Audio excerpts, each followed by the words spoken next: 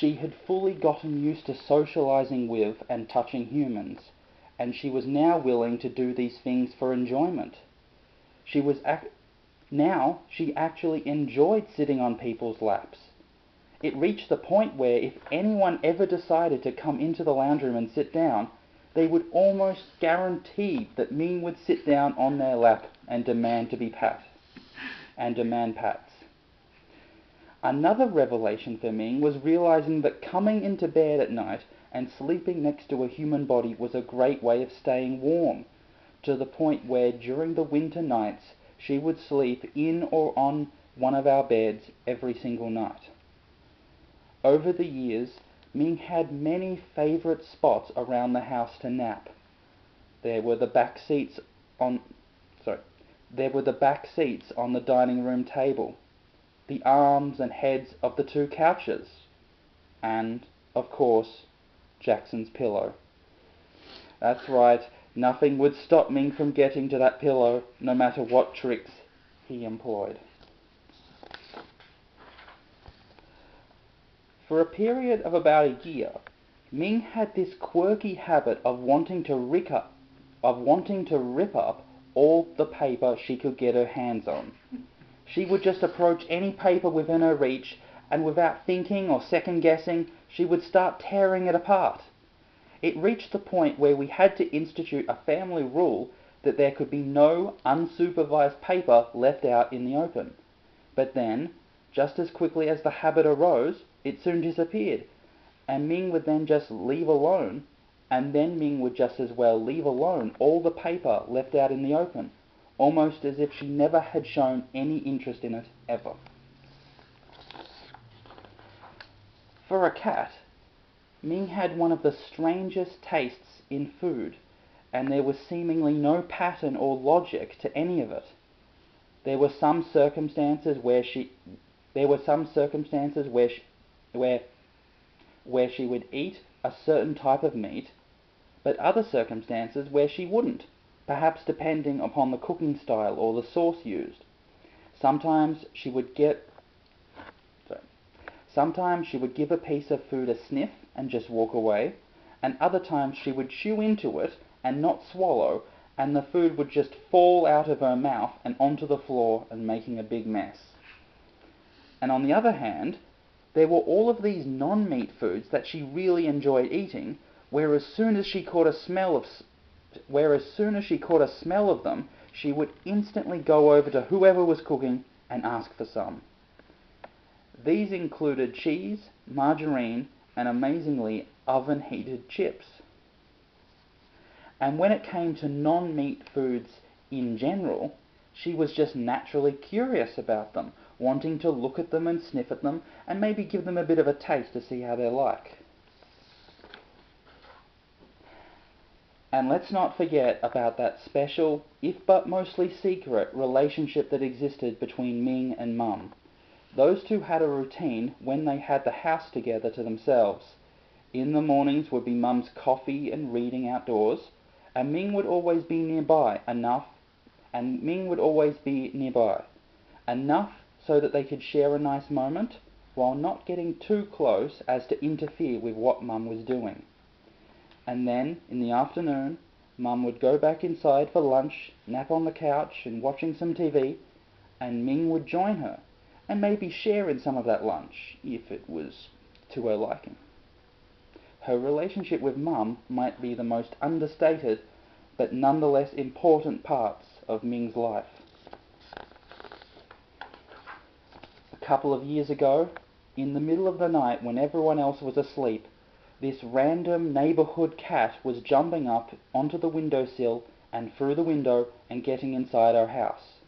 Each night that this happened would vary, as on some occasions they would simply go into the laundry, eat some of Ming's food and then leave, and then other times they would get into a fight with Ming, with the two cats chasing and screaming at each other.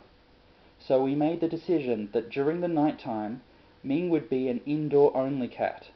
From about 11 o'clock at night until 7 o'clock in the morning, the window would remain closed, and Ming would stay inside. This meant that we needed to have a kitty litter system in place, so Ming had somewhere to go to the toilet overnight. For the most part, she did take to this new system, even if her aim didn't. I have spent so much time alone with Ming over these past 10 years, so it feels incredibly unsettling to have her gone all of a sudden. But countless hundreds of occasions I would be sitting at my desk, working late into the night on some project, and Ming would be there nearby, either sitting on my lap or sleeping on my pillow. She was always there nearby, offering me company, asking me to share in some of my food, and wanting to get some pats, but never too far away.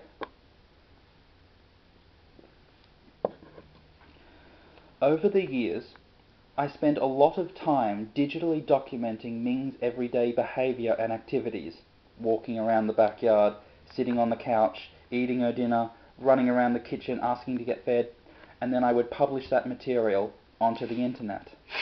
Although most of that work seemed very silly at the time, there exists today over 60 videos and just short of 1,000 photos of Ming. So we have ample documentation of who she was, what she looked like, what her voice sounded like, and what her casual everyday personality was like.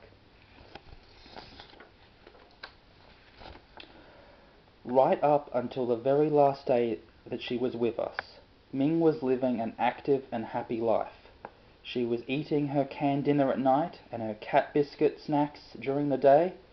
During the warmer weather, she would go outside and sit in the grass, and when it got colder, she would go back inside and sleep on either my bed or the couch.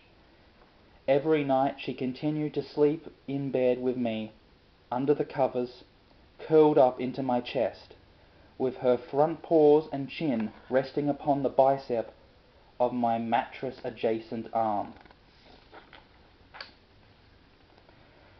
Since losing Ming, the first thing that I noticed about what has changed is all of the little things. When I'm going about my daily routine throughout the house, there's dozens of little things that I used to do because of Ming. There's dozens of things that I used to do because of Ming. When I'm grating cheese, leave a little on the windowsill for her to eat too. When I go into my room, leave the door slightly ajar so that she could come in and see me if she wanted. When I go to place something on my bed, make sure that she's not asleep under the doona covers so that I don't hurt her. Making sure that there's biscuits by her bowl for her to eat and milk in her saucer to drink. And now I'm coming to the realization that I don't need to do any of them anymore, and it fills me with such melancholy and somberness. So much of my domestic life, on a normal hour-to-hour routine, no longer has the same purpose or meaning, and it all seems so pointless and unimportant now. And then, a few thoughts later, as the full weight and consequence of all those little things begins to bear itself down on my mind, I move on to thinking about the big things. I then realize just how much of a loss this actually is. I personally have had Ming for a majority of my life.